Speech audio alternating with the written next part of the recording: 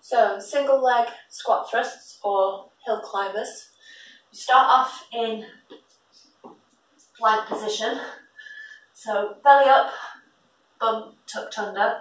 Make sure your hands are directly underneath your shoulders. And the idea is you move big moves, bringing your knee up to your elbow, keeping your bum down. The movement is fast and controlled without letting your bum stick up in the air.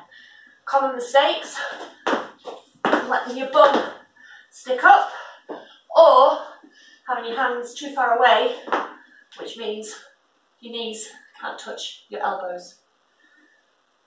Make sure you set up correctly, belly up, bum down, big movements. Hill climbers.